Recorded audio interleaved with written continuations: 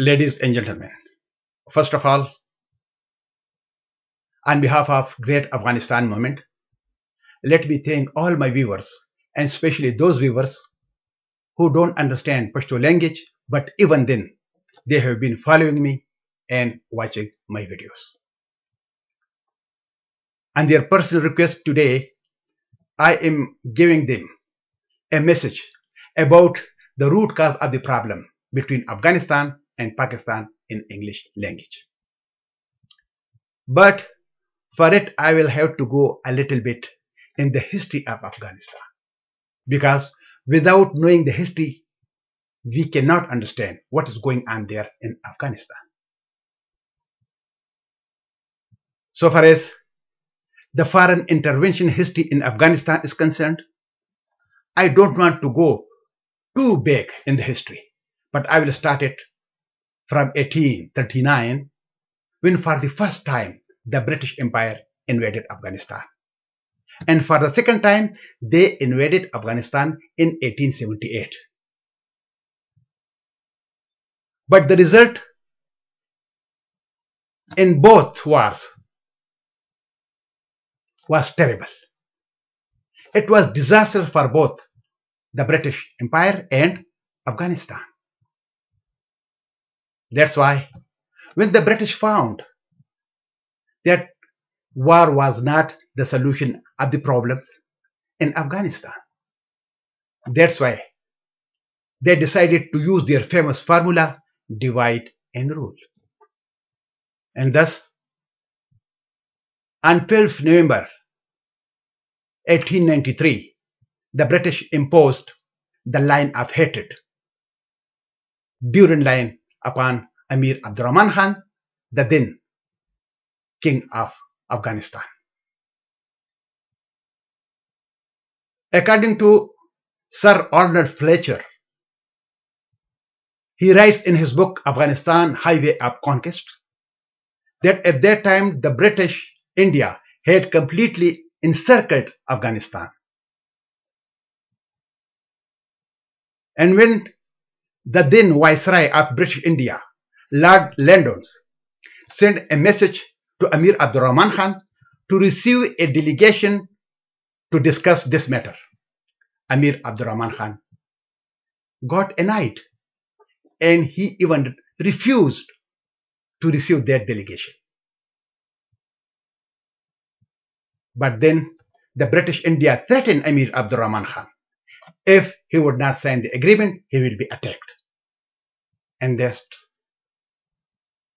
the British Empire imposed the Durand line upon Amir Abdurrahman Khan by force. However, according to international law,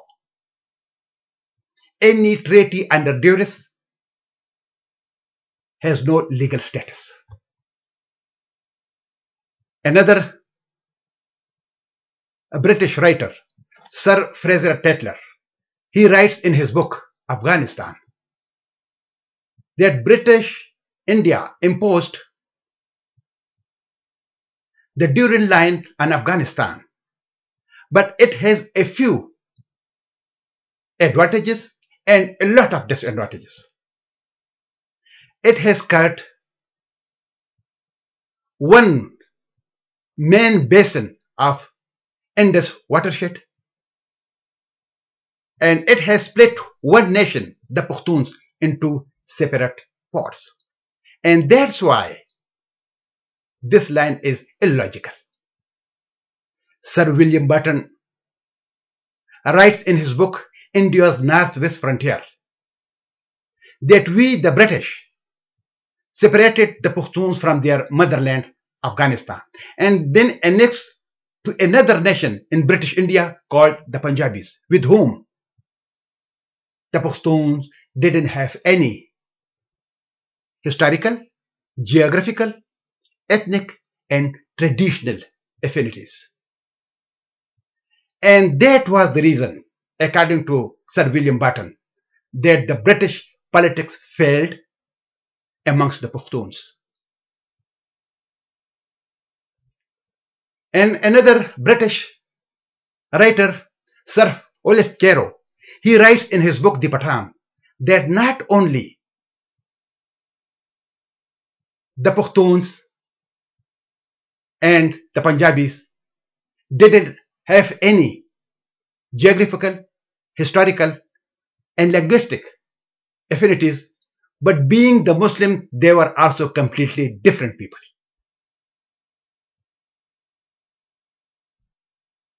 But in spite of all these problems, in 1947, the British handed over the land of Afghanistan to Pakistan.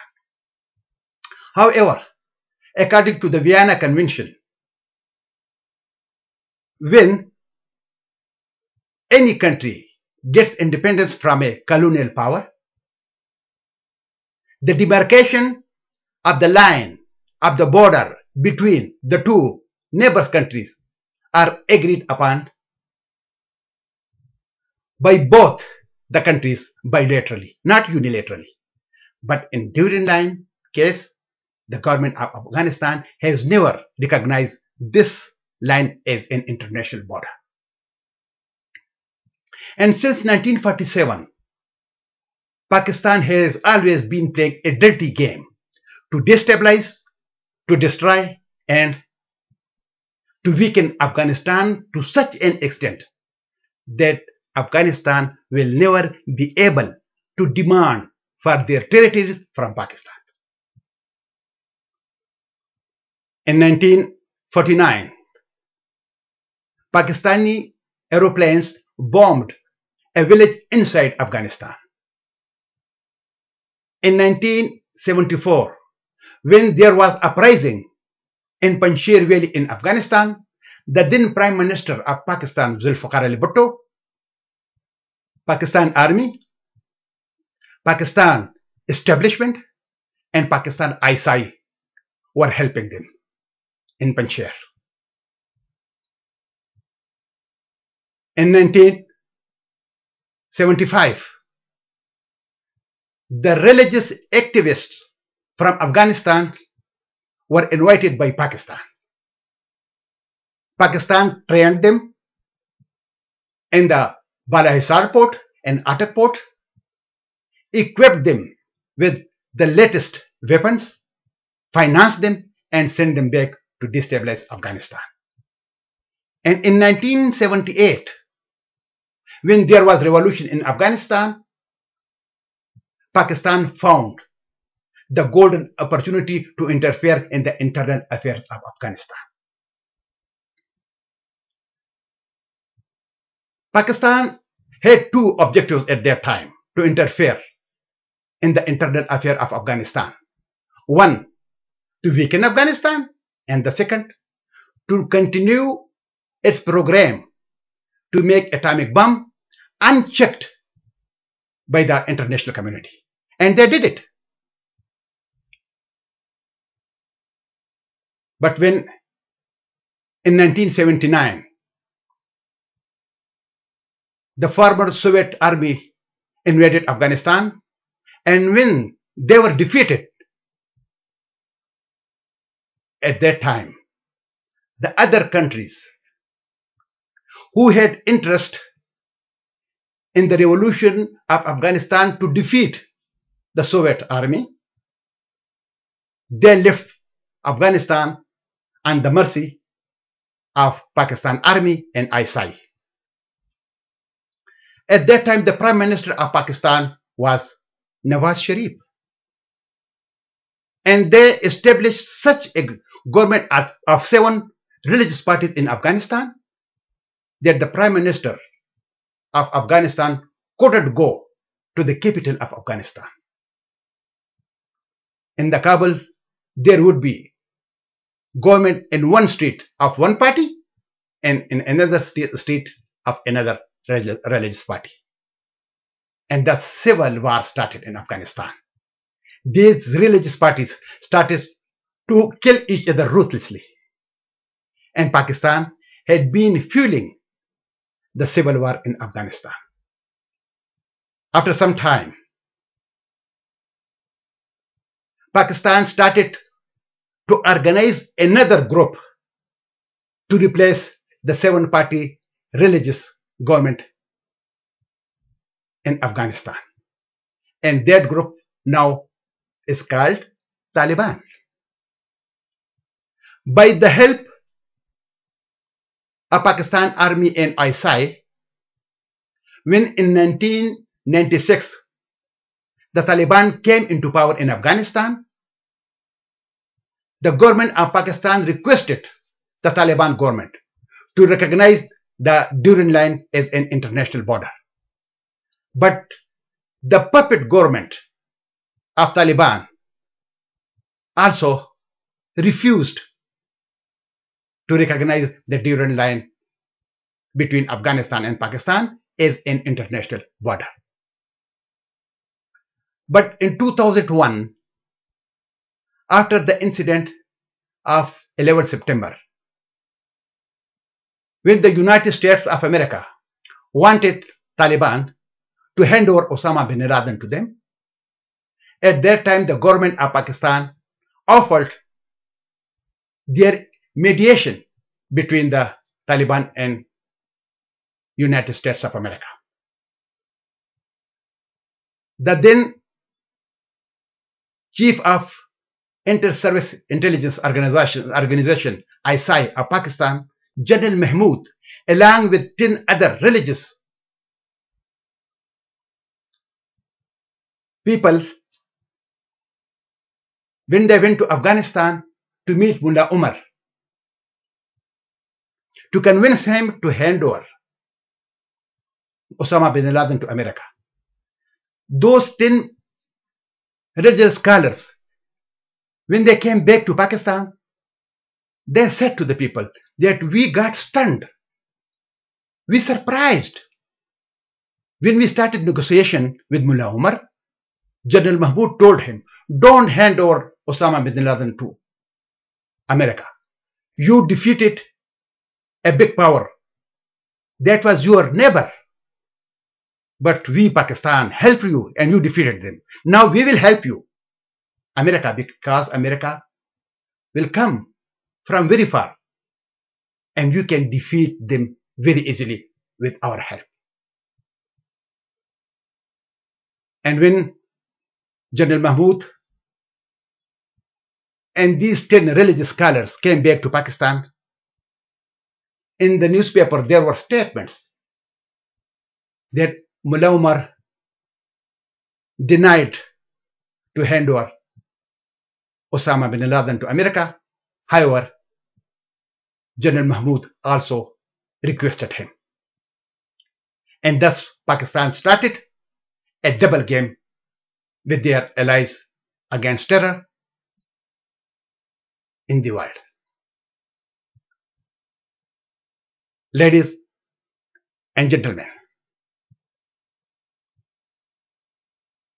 when the NATO forces and American army were entering into Afghanistan at that time, every day 5 p.m. to 11 p.m. the Pakistani aeroplanes were lifting the Taliban leaders and the leaders of Al-Qaeda from Kunduz airport in Afghanistan to Pakistan. They were provided the training came there to reorganize themselves to fight against America and NATO in Afghanistan. And they also organized a Quetta Shura in Balochistan for Taliban.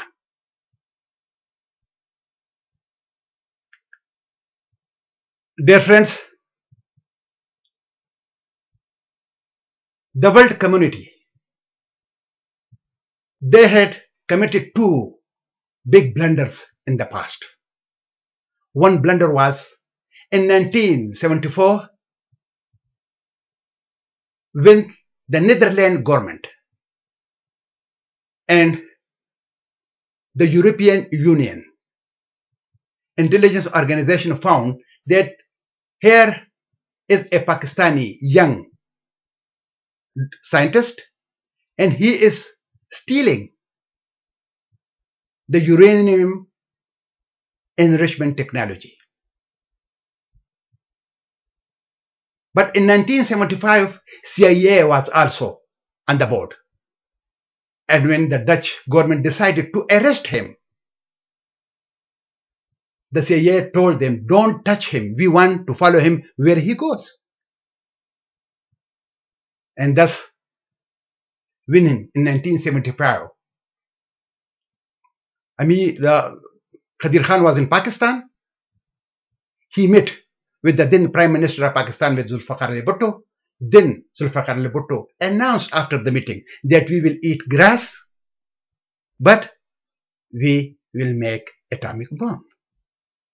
The CIA had gambled to let the Khadir Khan go. Pakistan has been transferring the nuclear technology to the other countries like Iran, North Korea, and Libya. And now Pakistan is blackmailing the world that Pakistan is a nuclear power. But the world community must also not forget that the former Soviet Union had 3 million regular army. And they had 40,000 nuclear warheads, but no power in the world could prevent former Soviet Union from disintegration. Pakistan has 500 army and from 100 to 120 nuclear warheads. That's why it will also not prevent Pakistan from disintegration. The second blunder, which the world community and especially United States of America had done in 1979 in Iran, when they had been waiting for the king of Iran, Raza Shah Pahlavi, that he will handle the situation. But as a result, the fundamentalists who came into power at that time, now they are the biggest threat to the peace of the entire world. And the third blunder is around the corner, which is Pakistan. If the same scenario will take place in Pakistan as it took place in 1979 in Iran, then the world community must also know that Pakistan is a nuclear power. And if the world community will not demilitarize, denuclearize Pakistan, then for the devastating consequences, the world community will also be responsible.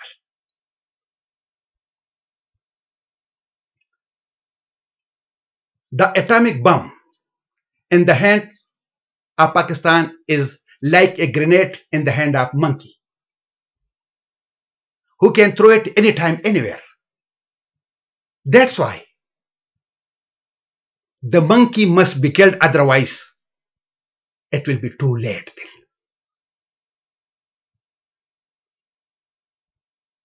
Dear friends, the governor of Punjab, Salman Taseer, when he was killed by his own bodyguard, 500 liars lined up to defend him in Punjab. But the widow of Salman Taseer couldn't find a single liar to prosecute the killer. And that is the indication that the nuclear arsenals are not safe in Pakistan.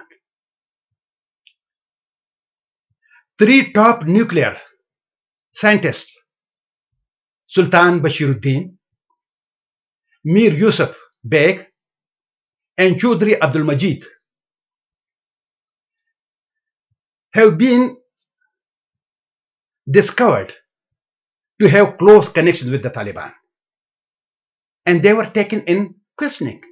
But how many scientists, how many Pakistan army journalists, officers and ordinary soldiers, and how many officers in ISI are in contact secretly with Taliban. The world community must think about it. Dear friends, Bruce Riedel, the former CIA officer, he says the generals who run Pakistan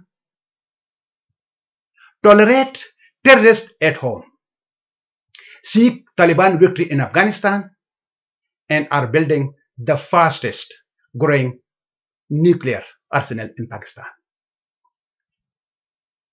He further says that after Osama bin Laden's death, America cannot rely on Pakistan anymore. Mike Mullen, chairman of Joint Chiefs of Staff, was briefing the Senate committee in Washington. He said that Pakistan provides critical sanctuary and support to the Afghan insurgency that we are trying to suppress. Taliban leaders under Pakistani protection, even as we try to capture or kill them, they are meeting and they are organizing each other under the protection of Pakistan ISI. Stanley Wolpert, he says that in 1947, the partition of British India was a terrible mistake that has left the legacy of conflict in that region. Robert Blake, former US ambassador in India, says that America and NATO have been facing a lot of problems to crush the terrorism in Afghanistan because Pakistan has been helping the Taliban and Haqqani network. He further adds that Pakistan is one of the 2 or 3 biggest international problems. Madeleine Albright, the former US Secretary of State, says that Pakistan is an international migraine. Senator Dianne Feinstein, he says that Pakistani radical madrasas are fueling new generation of fighters. Tariq Fateh, a Pakistani Punjabi writer, scholar, intellectual, he says that Pakistan must be disintegrated because due to this institution, a lot of Bengalis, Pashtuns, minorities were killed. And Miraj Khalid, another Pakistani scholar, he writes that a lot of people died due to Pakistan, not for Pakistan. And Stephen Cohen, he says that Pakistan is going down the road to disintegration. And if America wants to help Pakistan not to be disintegrated, even then Pakistan will be disintegrated. And another Punjabi anchor, writer, once he was asked on the television that what do you think about the bright future of Pakistan? He replied, Pakistan has no dark future and you are talking about the bright future of Pakistan? Dear friend, the history of Pakistan is full of the bloodshed. In 1946, when the so-called founder of Pakistan, Muhammad Ali Jinnah, ordered the direct action day in Calcutta, within a few hours, 5,000 non-Muslims were killed. In 1947, 12 million people were forcibly displaced from their homes. And from 70,000 to 100,000 women were either raped or killed. 1.2 million people were killed. In 1971, 3 million Bengalis in East Pakistan were slaughtered and 400,000 women were raped by Pakistan army. And since 1948 till now, 20,000 of bullet-riddled bodies of our Baloch brothers were sent to their homes. And now, 40,000 of our Pashtun brothers, sisters, elders, kids, women were killed by the Pakistani F-16 bombardment, gunship helicopters, artillery, and Punjabi army. With their quantity there this time is 140,000. And above all, since 1978 till now, due to the hostile policy of Pakistan towards Afghanistan, 2 million our Afghan brothers and sisters were killed. Pakistan is the most dangerous country of the world. The cross-border infiltration of the militants from Pakistan to Afghanistan is the key obstacle of defeating the militancy and insurgency. Militant groups freely meet, train, and raise funds in throughout Pakistan under the cover of service intelligence ISI. The existence of the militant sanctuary is the greatest challenge to long-term security in Afghanistan. Situated these sanctuaries in Pakistan. Pakistan provides main pool for recruiting insurgents who fight in Afghanistan.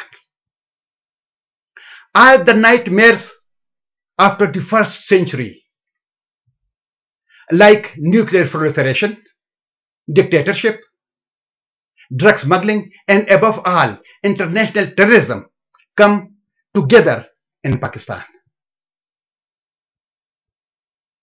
We, the Pashtuns, the Baloch, and minorities living in our own land, like the refugees under the tyranny and oppression of Pakistan. The bullet-riddled bodies, the missing persons, and the dead bodies are found only in Khyber Pakhtunkhwa, in Balochistan, in Sindh, Karachi, but not in Punjab. Why?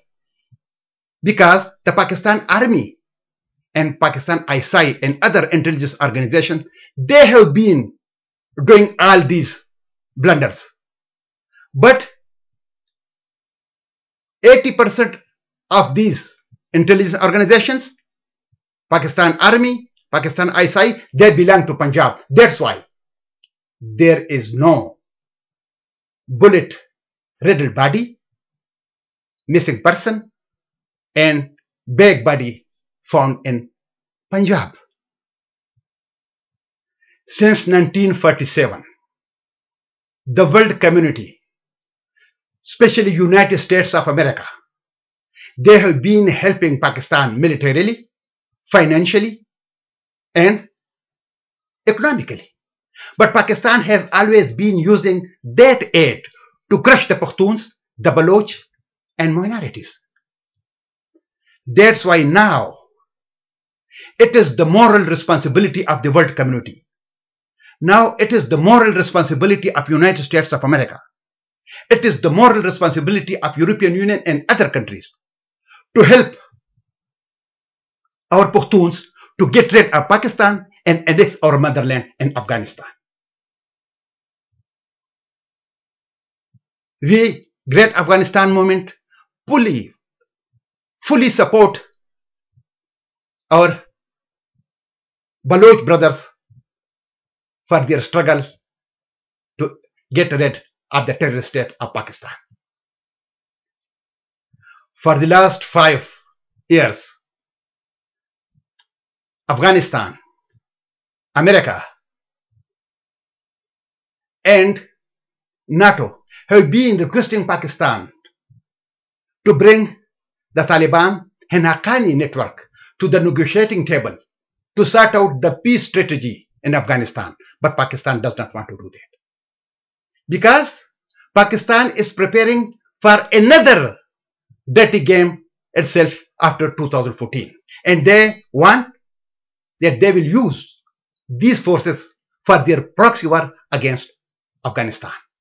But in this case, the scenario is a little bit different. With Pakistan, Iran will be side by side, and they will be backed by China and Russia. That's why I want to tell to my Pashtun brothers and all Afghan people living in the independent Afghanistan and in the occupied Afghanistan Pakhtunkhwa, that we should be thankful and we should cooperate and we should salute those countries who are helping the Afghanistan for their peace, for their stability, and for their bright future. And these countries are United States of America, NATO, European Union, the Muslim countries, Saudi Arabia, and even India. We all should offer tributes to them. We should be too much thankful to them that they should help the Afghanistan to destroy the future plan of Pakistan, Iran, China, and Russia in that region. God bless great Afghanistan. God bless great Afghanistan movement.